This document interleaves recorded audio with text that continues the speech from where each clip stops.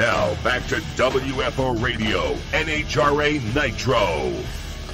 Fans of Meyer, top alcohol dragster world champion, going to be on WFO Radio podcast just seconds from now. I'm Joe Costello, your podcast host. Hopefully you will subscribe to NHRA Nitro on WFO Radio, Apple Podcasts, Spotify, Stitcher, everywhere you get your podcasts. You can find WFO Radio. We've been doing it for 10 years, and we have just got all the champions over the past month, and a month ahead we are going to delve into every champ, including Top Alcohol Funny Car, Top Alcohol Dragster, the Mellow Yellow Series, and all the Lucas Oil Series categories. We're going to connect with everybody as best as we can, and you're not going to want to miss them. In fact, the archive is loaded as we speak. Big thanks, shout out to our sponsors, Total Seal Piston Rings, samtech.edu, Rodax CoffeeandGrills.com, MagicDryUS.com, and Frank Hawley's Drag Racing School. These people stepping up, doing a great job supporting WFO Radio. If you need a holiday gift idea, you just want to do something great with your life, we've got sponsors that make it happen for us, and they make this show possible. You can find out more at their websites and certainly at WFORadio.com. All right, let's bring on our guest. Joining us now, she is the 2019 Lucas Oil Top Alcohol Dragster World Champion, Megan Meyer. Megan, welcome back to WFO Radio Podcast. Congratulations. Thank you, Joe. I'm glad to be back on WFO.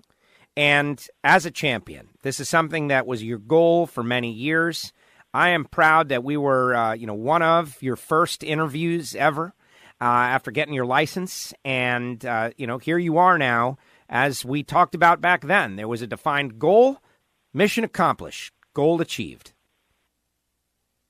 Yeah, it seems like it was so long ago, but it's just 4 years ago when I just got started in Top Alcohol. And, we've just made so many strides since then. It's just incredible to look back and see what we've gone through and where we are now. The idea that you knocked off a 4-time consecutive champ, Joey Severance has been amazing. And we've seen it over the years, like when that kind of dominance happens, it forces everybody to raise their game. And this year, you weren't the only one that raised your game. Shaw Cowie was out there. There were just so many really good cars, and you had to fight it out for this championship. It was a battle. It was. Every race was a battle. And looking back, it seems like I either raced TJ or Sean in the finals or was up against them quite a bit. And I noticed that Joey didn't do that great this year, so I don't know what was really going on in their camp. But it just gave us a chance to go more rounds and not have to really worry about Severance, fortunately for us. But I know next year he'll be back stronger as well as the other guys too. So we've got to really step up our game next year so we can defend the championship. So let's talk about the season, top to bottom. You have had your eyes on the championship. Joey won last year. This year, you guys came out of the box. We spoke with you at the start of the season, and you had a very ambitious schedule for Randy Meyer Racing, where you, your sister, Julie, multiple drivers all cycling through your dad's cars, while at the same time you're out there competing for a championship. It was a very ambitious schedule, and you came out of the box pretty strong. Yeah, that's a great way to put it, was ambitious, because we, of course we want to win championships and win races, but when we do have 5 different drivers and we actually ran 3 different cars this year, you never know what's going to happen. And fortunately for us, we have really great guys on our team that took care of everything very well for us. My dad always had great tune-ups in the cars, and we were able to have our most successful year ever this year, which we've been to the final round at every race except for 2 races in this year. And I believe we did 27 or 28 races total. So that's just incredible for anybody in drag racing. Oh, yeah. Great success. Your first race, the 50th Amalie Motor Oil NHRA Gator Nationals, a milestone 50th race. We spent the entire previous 2 years promoting this race, what a big thing it was going to be. We had a massive crowd. The place was packed. You won the race, and that's a huge milestone victory for you. And it was right at that point. It's like, all right, Sean Cowie won the Winter Nationals. You won the Gator Nationals, and this is the race. You and Sean Bellemere, by the way, won the Gator Nationals, ultimately the champs. We should have known right there, but it was a big fight. That set the tone for the season. Yes, it was a great race for us, and we've always had success at Gainesville. Just because we get great weather down there, the track conditions are really well, so it's a great setup for A fuel cars. And it was my first time winning Gainesville, and I remember in years past my dad winning it many times. So it's just really special for us to go there and win that race for a first time for me. And then also for it being the big 50th annual one. It's so cool. I got the shiny gold trophy next to all the bronze ones on the trophy, or on the trophy cabinet now. Yes, you got to have one of those. Then, of course, Julie won some races. The 4-wide nationals, Julie was actually able to take the win. And so you did not go back-to-back at your sponsors race, but you won the Gator Nationals. You won the Chevrolet Performance U.S. Nationals, and that a career-making victory unto itself, right? You go out there, final round, and thinking about big races along the way, that was a big one when it came down to the championship. It was. That one meant the most to us, other than winning Charlotte in the fall, where we ultimately got the championship, too. But yeah, my dad has just tried for so long to win the U.S. Nationals, and he's originally from Southern Indiana, so we have a lot of friends and family that come up to Indy to come and watch us race, and we have big sponsorship stuff going on that weekend too, so there's a lot of pressure on us. But to really say that we got lucky is so true, because I think TJ might have outran us in that final round, but he turned that red light on. So it was our lucky day, and a lot of times in drag racing, all you need is luck. And, we were just so happy for our team. What was really cool also that weekend is that my sister got to race, and it was her first time at the U.S. Nationals. And she made it to the semifinals, and we got to run against each other, and it's so fun. I absolutely love racing against my sister, because we try so hard to beat each other more than anybody else we're racing against. And obviously I got the win over her. But we've raced against each other at least 3 times, maybe 4 times this season, which is just crazy, because we never even did at all in the top alcohol class until last year, when we raced against each other twice. And so I'm proud to say that I've beat her every time except once. She beat me this year at the Belrose, Louisiana regional race, and it was in the final round. So she got the win over me and won the race, and it was her, I believe it was her first win for this year. And she finished up second in regional points behind me with that win. Wow. Great. I noticed you're like, I beat her every single time, except for that one time that she beat me. Yeah, except for once. Hey, she's doing very well, and I fully anticipate her to continue her career. I'll ask you that at the end. But just like going over, my memory banks and the results, you mentioned TJ went red in the final at Indy, but you guys had met in the final round at Brainerd couple weeks before, and the roles were reversed, right? So this was a slugfest. You guys, a nice group of young, intense competitors hammering on each other over the final, half of the season. Yes, it was. And that red light that I had in Brainerd really hurt us, but we were able to make up those points from getting runner-up. It's always so devastating turning on the red light, especially in the final round. And you know what? It happens. It's happened to me many times before. So I know that's just racing, and I got to just shake it off and move on to the next one after that. TJ and the Mick Phillips guys, they have really turned things around and really have stepped up their program this year. So looking forward to what they're going to do next year now that they have a new car that they're going to bring out. Very interesting. Well, yeah, next year is going to be just epic, and that's what we're seeing. We're seeing there's not a category out there that it's like, that's not good. There's not good competition in that category. Top to bottom, alcohol funny car, alcohol dragster, comp eliminator has just been amazing. And let's go down to the championship. It comes down to the wire. You're able to be crowned champion. Then you go out to Dallas and you win the next race also. Just great stuff. But for the audience out there, you had a very strong season. But there has to be some moments of struggle behind the scenes that maybe we were not aware of. Highlight some points over the course of the season, other than wins that mattered to you, that stuck out, that maybe were a point that maybe rallied you or made you dig deeper that we didn't necessarily see out there. Well, the first one that comes to mind is the Topeka National event, and that was in June. It was actually my birthday weekend, and we did horrible there. I mean, we qualified really badly, both lost first round, like worst weekend ever.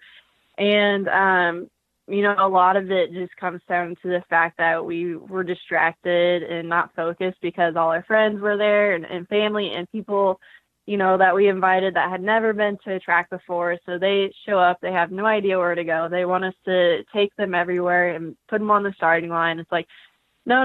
Like, we've got to focus on the car and go race and do our own stuff. So we just got behind the ball that weekend and had a horrible outing. So then the next race, we made sure to put everything back to where it needed to be so that way we would come out on top again. And, in the years past, my dad always is trying new stuff, whether it's little or big. He's always trying to, get that one step ahead of everybody else. And sometimes it hasn't worked in the past. And I remember that happened to us last year at Topeka. We changed some stuff with the fuel lines and thought it would be, this really awesome new setup. Did not work at all. So we had to change everything back. So, there's times this year where we tried stuff, it didn't work, tried stuff, it didn't make any difference at all, or we tried stuff and it did make a difference.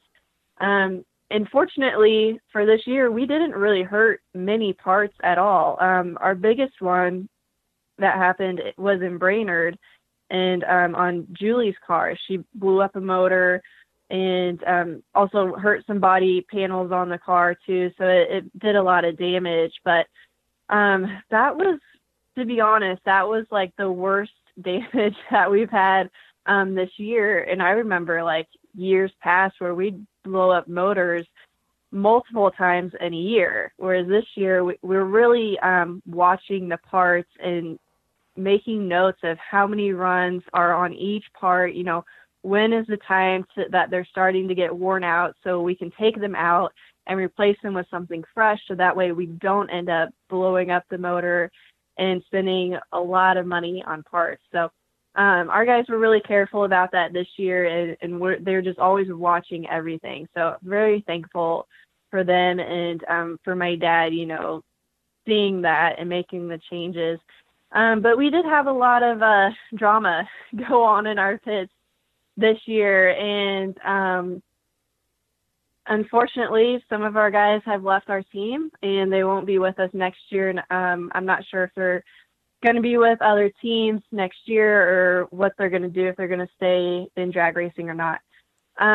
Yeah, there's a lot of drama and headache that was going on just between personal relationships that we really struggled with. But as soon as I got into the car and the car started up, we just let that all go away and just focus on the race. And, we did our best and it shows, but there's a lot behind the scenes that was really hard for us. Wow. Well, the highs of the high and the lows of the low. I can imagine, though. You said you did 26 events, right? Is that the schedule? Like, that's don't want to say it's crazy because it's not crazy. It's work, right? You guys got to, this is a business for you. Randy Meyer Racing is a race team and you're out to win a championship, but also it has to be a business so that you guys can continue to do that. And that's how you guys are running it and giving a lot of young racers an opportunity to go out and get early laps and pursue their dreams. I think of Julie and others. It's got to be tough, right? Like life on the road. That's got to be tough. It's very tough, especially just being away from your families. All of our guys are married and have kids. And so I know it's so hard for them being away. And so we try to fly them in as much as we can so that way they can spend more time at home or at work and with their families and stuff like that. So there'll be some changes next year for us, and we're still figuring that out. We don't know exactly what's going to happen for Randy Meyer Racing next year. Oh, wow. Okay. Can you, obviously it sounds like you're right in the middle of it, so I don't want to pry as into, who's coming back, who's not coming back, all that stuff. But, I know you've got a couple of crew guys that are very well known and that they've been, there. You thank them in the banquet and the awards ceremony and all. Are you still sorting it out? And knowing our listeners, they probably want to know if you're accepting applications. Yes, we are accepting applications, but we do prefer someone that's around Kansas City or kind of local to us, so that way it's just easier for work and everything. But no, we are right in the middle of it. I mean, things just happened a couple weeks ago for us, so we're still figuring things out. And I'm for sure racing again next year. I re-signed with NGK. We're actually going to announce that at PRI next week. Lucas Oil is back on with us. So I for sure will be back next year doing a full season to try to defend my title and get it again. Rachel will be back next year as well. Obviously, she'll probably be doing the same amount of races that she did this year, if not a little bit more, just because it just all depends on what vacation time she can use from her job. But that's about all that we know right now. We're still waiting on Julie to hear back if she's going to return. She's still working on sponsorship stuff and visa stuff that she has to go through to see if she can stay in the country. I know Camry is working on sponsorship stuff, and she's trying to get back into the car. And then Matt Sackman is also with Hangstafers. I think they are pretty solid on their sponsorship deal, so we're just waiting to hear back from them how many races and which ones that he would want to go to. And then, there's always works of bringing new drivers into our cars, so we just have a lot on our plate right now. Yeah, you guys definitely have the word ambitious, right? Like it's, you got a lot going on, but it paid big dividends. You won a world championship. You got engaged this year, which is big news on the personal level. This was, when you look back at 2019, 20 years from now, this is going to be a big year for you. It is, for sure. It's, even though we've had all this drama and all this stuff behind the scenes that was really negative for us, there's so much positive, and I mean, we did so well this year racing, and it's just a happy year to look back on. Wow. Now, what about let's go down a different road, which is you're the first female top alcohol dragster world champion in a year where, Erica becomes a 3-time Pro Stock world champion and Allison Dahl becomes a Stock Eliminator world champion. It's a really cool thing that has happened in drag racing where, being a lady racer is not really special anymore. Everybody is just racing, and some are, men, and some are women, and some are black, and some are white. And, it doesn't matter. None of that matters in what is the ultimate competition out there. It doesn't matter as long as you can show up and afford to race and race. That having been said, you're the first, which is unique. That's a first time thing. How do you feel about that milestone? Oh, I love it. And I agree 100% with everything you said. I always tell people the car has no idea what your gender, age, race, whatever. The car doesn't know who's driving it. It just knows that it's going to go fast. So we're just along for the ride. And, it's so cool to be able to say that I'm the first female. I'm very proud of that. And that's a title that I will hold on to forever. And I know there's a lot of girls in our sport that, they say that they don't like those types of titles, but I say embrace it and use it as much as you can. I mean, especially when you're trying to get a sponsorship, they want to hear stuff like that. So it's just so cool to be able to have that honor. But, I always thought that there would have been other females to get it before me, like Ashley Forrest. I mean, she did so great in the top alcohol class, and she used to be the winningest female in the Sportsman Series until I passed her up. But yeah, it's just so cool to be able to have my name down in the history books next to so many legends like Joey Severance and Jim Whiteley and Bill Reichert and all those guys. I mean, I've looked up to them all my life, and it's cool to say, hey, I'm one of them now. Yeah, you are. You are one of them. All right, there's a different subject. Ready? You are going to do, or maybe you're already doing, or you're about to do, or maybe you've decided to not do, a social media detox. You are going to disconnect from social media. You are very well known for being very involved in social media. Instagram, your page is, going like crazy. All kinds of good photographs all the time. Love your office, by the way. That's really nice and clean and organized. I don't know how you do that, but that's amazing. But now you're going to put it all down. I would love to be able to do this. I say all the time, if I could get rid of, Facebook and Twitter and Instagram and still connect with all of my people, I would do it in a second. How's it going? What are you doing? What has inspired you to do this? Well, it's only been, today's the 4th, so it's been 4 days so far. And it's actually been really nice. It's something that I've wanted to do for a long time just because I get burnt out really easily on social media. And I feel like I have to post stuff just to post it, just to make sure, people are seeing us on there. And it got to a point where I didn't love it anymore. I actually hated opening up Facebook and Instagram. And it's just such a time suck for me, just scrolling and looking at other people's lives and wasting time with my life.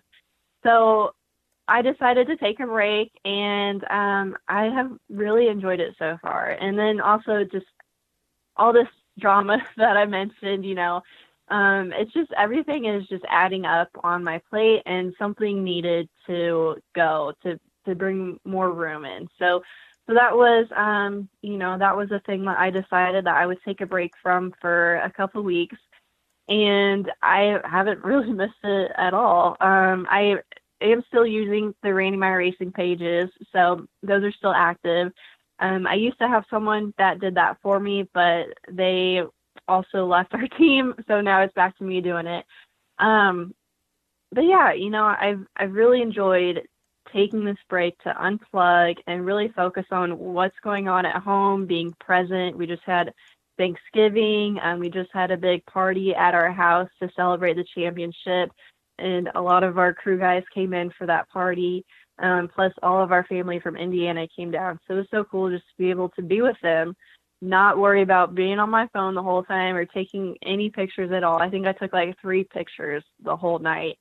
So yeah, it's been very refreshing. And I am, I'm on my phone for less than a third of the time now than I used to. I used to be on my phone for 4 or 5 hours in a day. Now I'm on my phone for 1, maybe 2 hours a day total. And I've noticed that I've been spending all of my time on Amazon shopping. So I don't know if Adam will enjoy this break because all our money is going away. But I've really enjoyed it. And so I'm just excited for next year. I've got all these ideas that I want to do. I just haven't really had time to implement them and strategize and think them through.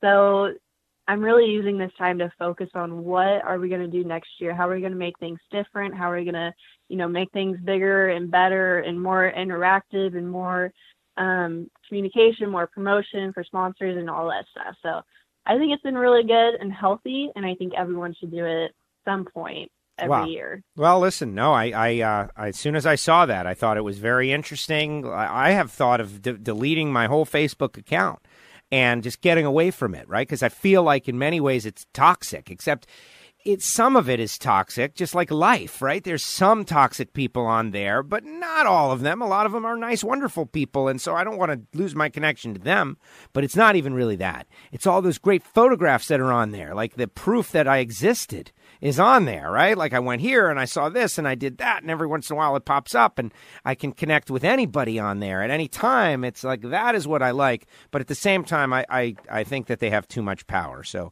I saw what you're doing, and I thought it was pretty cool. Yeah, I agree. And, it just gives us more opportunity to grow our audience and really connect with them on other platforms. So, like after PRI show next week, I'll be posting a blog of mine on Drag Illustrated, recapping the show, and posting about it on my newsletter. And so it's just more opportunities for people to lean more towards that, to figure out like what's going on with Megan Meyer and what's she up to other than social media. So it'll be interesting to see if that grows over December. Interesting. No, I agree. All right. Final question in that, I always hit you like, trying to get you to go to the Mellow Yellow series. And the last time we spoke, you put the brakes on it. You're like, no, man, I'm going to stay in the alcohol ranks because well, you did. And it was good. I appreciate that. Right. We do have some challenges in our sport in that it costs a lot of money, especially at the highest levels. And not everybody can just, corporate sponsorship is here and there. But we need healthy drag racing at all levels, not just one category or the other. And so you've been very strong in your support of the top alcohol ranks, both Funny Car and Dragster. You speak about them together, and that's a good point. The health of them, right? Like top alcohol Dragster, top alcohol Funny Car, I feel like it's in a really good spot right now.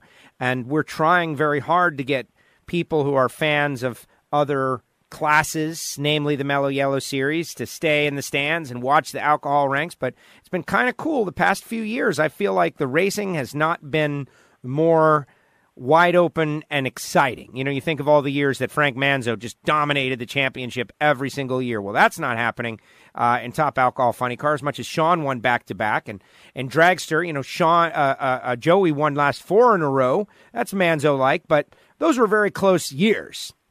And now you broke through. And next year, who knows? Maybe you'll go back-to-back. Maybe you'll have to fight someone to the end. What do you think about where the alcohol categories are right now, and what would you like to see to make them better? I agree. They're healthy and growing right now. We're seeing so many people, even just through our camp, that want to get into the class, and whether they want to move up to top fuel or not, it's very interesting to see it grow the way that it is growing, because I've noticed that there isn't really more teams coming on. It's more of just the old guys are retiring and renting out their car to new drivers. And, we're a prime example of that.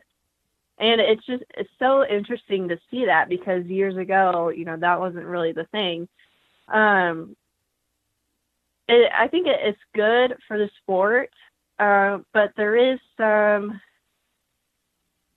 I don't know how to say this, but we've noticed that the drivers that are coming through don't really get very involved in the sport as far as like knowing about the cars and knowing about the class and all that stuff. We've had a lot of people come through our camp, and, they didn't even know where a finish line was. It's like, okay, you need more training. You need more seat time, obviously. But then we get people that's like, they don't know how to air up a tire. They don't even know how to put fuel in the car. It's like, to me, I'm all confused. It's like, why do you want to be a driver if you don't even know anything about the car? But they're just there to have fun and go fast. And, they've got sponsors, so they want to help them out. It's very diverse of where the sport used to be years ago. So I think it's great because it's growing, it's working. And a prime example is that we're going to be racing 4 wide next year, which is so cool. And I'm so excited for that. My sister said that she wants to come to Charlotte just so we can race 4 wide together. And, I'm so excited for that, especially with it being the NGK Nationals, of course. And also Charlotte's our favorite track, obviously. So, yeah, it's growing and it's different, but I think that's what we need because, everything's always changing, always evolving. So it's just interesting to see where it's going at and how those drivers are going to be if they do move up. Absolutely. And hear that, everybody. Megan Meyer, Rachel Meyer are excited to go racing 4 wide. You need to realize that this is something that, that a lot of people do like and want to do and want to compete in, and it's out of the ordinary and only happens twice a year, so get with it, right? And you guys, when I heard that was going to happen, and I got to hear and understand, I felt like it was going to happen, but until it was announced, I wasn't 100% certain. But next year, they have gone all in on the 4 wide at the 4 wide tracks. The heads-up categories are running 4 wide. Yes, I'm so excited for that. But I will only get to do it in Charlotte because we are not going to Vegas since I'm getting married that weekend. You're getting married in Vegas, and then you're going to run right to the track and run, right? No? No, we are not.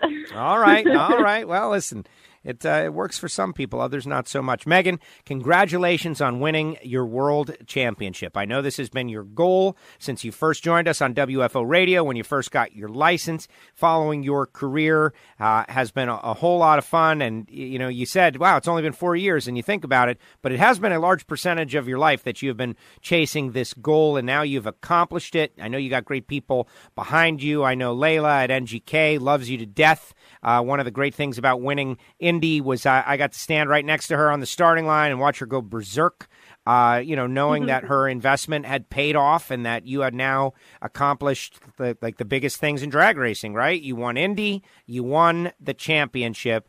Your dad is always kind, gives me some behind-the-scenes insight into what's going on. I really appreciate that throughout. You always come on WFO whenever we ask, and we appreciate that. You've done a great job. Great to hear that you'll be racing again next year. However it turns out, with however it all works out, please let us know. Love to have you back after the turn of the year. What are you doing for the holidays, though? Like you said, you're going to be, PRI, we're all there, but what about after that? You got anything planned, or are you just going to veg out?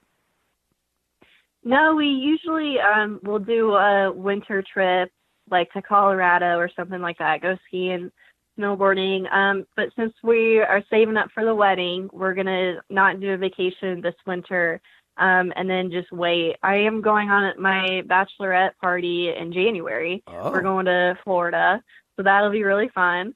And Mia Tedesco's coming because she's one of my bridesmaids, so I can't wait for that. And we're just going to stay home this winter and then, get everything ready for next year. We've got a lot on our plate right now with the cars to get them ready to go for 2020. The bachelorette party is something I can't just let that go. I got to, you going to Florida? Are you going to Disney? Are you going to the beach? What is the bachelorette plans for Megan Meyer? We're going to go down to Fort Myers and then bringing in all the girls with me, my sister, Marina Anderson, coming. She's another bridesmaid. So, yeah, it'll be a fun time. Oh, I'm sure it will be a fun time. I'm sure you guys will have a great time, and you guys are going to wreak havoc. And I'll be on the lookout for the newspapers from Fort Myers on that given weekend for headlines, of course. Megan, congratulations. Thanks for coming on WFO. Thank you again, Joe. I always appreciate it. There she goes, Megan Meyer, with us here on WFO Radio. Couldn't help but notice she said the word drama a few times. I'm interested to see how it all plays out going into 2020 with that team. It is always, there's always drama, but it'll be interesting to see how it all plays out with that Randy Meyer Racing team going into 2020. And I appreciate Megan laying it all out there in this championship interview. She won the championship. That was a life goal for her. We did one of her very first interviews. In fact, it might have been her very first. It is in the archive. You can dig back in WFO Radio, Apple Podcasts, Spotify, on the website in particular, and check out some of the stuff. But now to see her become a champion, that is just great. And I appreciate it. Feel like I've been there for the whole thing, for the most part. And thanks to Megan for coming on the show. And this week, we've had great guests. It has been a lot of fun. Alan Reinhart, of course, Andrew Hines, Megan Meyer. Next week, we're going to have Sean Bellemere and Ray Miller III. So you're not going to want to miss that. Click subscribe and never miss a show. And all of you folks that are listening to WFO on a regular basis, the Ignition Show, something you're definitely going to want to check out. We've been having so much fun in the winter break. Just stream of consciousness is really what it is. We say it's a NASCAR show. You know what? If I say it's a NASCAR show, half the people out there say, I don't like NASCAR, and I'm not going to listen to it. So it's not really that, but we do cover NASCAR. We talk about the hot topics and the stories, but it has been overwhelmed by so many other subjects.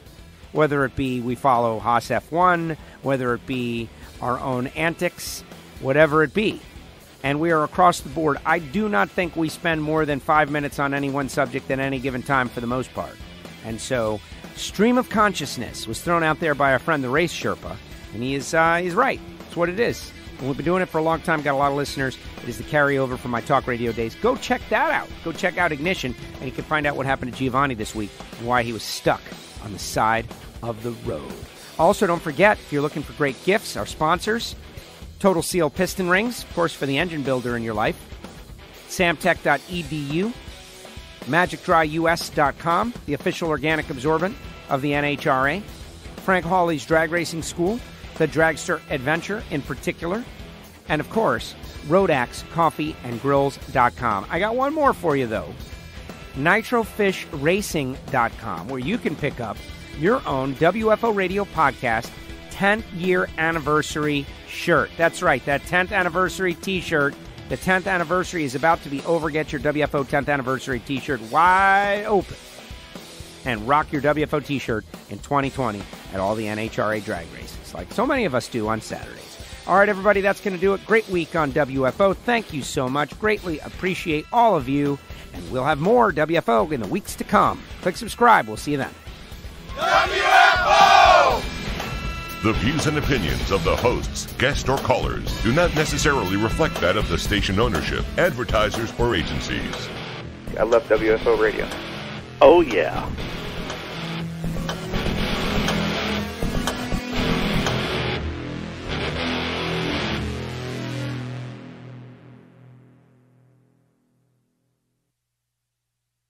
Hey, everybody, how do you start your day? You started off with a little coffee. And do you want something cheap and vacuum-packed garbage? You want to pay for a retail coffee? It's like $11. Or do you want something that is good, like RodaxCoffeeandGrills.com? Join the Rodax Army. WFO users and listeners know all about it. Over 40 grades to choose from. This is roasted fresh per your order, not to mention hot sauce, spice rub. You got to call Marvin, get on the phone line, or go to the website, RodaxCoffeeandGrills.com. Check it out. That's RodaxCoffeeandGrills.com. Start your education at full speed with the School of Automotive Machinists and Technology. Accelerate your career as a high-performance engine builder with classroom instruction and practical hands-on experience in the lab, on the dyno, and at the track. In addition to the blockhead and CNC programs, SAM now offers motorsport, EFI tuning, and an Associates of Applied Science degree. And SAM is a military-friendly school, approved to train veterans and other eligible persons under the GI Bill. Start your education at full speed. Go to samtech.edu today. Hey, WFO Universe. Want something for free? Send a self-addressed stamped envelope with plenty of postage, and we'll load it up with free WFO stickers. That's right, I said free. Send your envelope, care of Castello Media /WFO stickers to P.O. Box 848353, Pembroke Pines, Florida 33084. Do it now. This is WFO Radio.